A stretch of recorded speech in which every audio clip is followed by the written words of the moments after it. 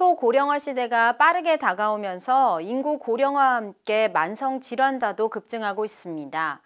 이에 강서구는 65세 이상 어르신을 대상으로 시간과 공간의 제약 없이 집 안에서도 지속적이고 체계적인 건강관리를 할 수 있도록 인공지능과 사물인터넷을 기반으로 한 어르신 건강관리사업을 추진합니다.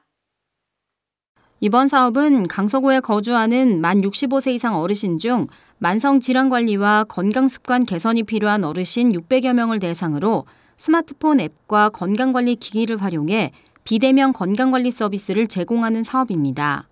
참여 어르신에게는 사전평가를 통해 손목시계형 활동량계, 혈압계, 혈당계 등의 스마트 기기가 맞춤형으로 지원됩니다. 강서구는 전용 모바일 앱으로 어르신들이 측정한 건강 데이터를 상시 모니터링하고 이상 데이터가 발생한 경우 유선 확인 후 대면 진단도 실시합니다.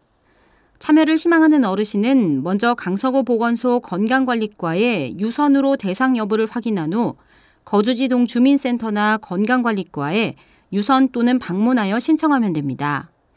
기타 사업에 대한 보다 자세한 사항은 강서구 보건소 건강관리과로 문의하면 됩니다.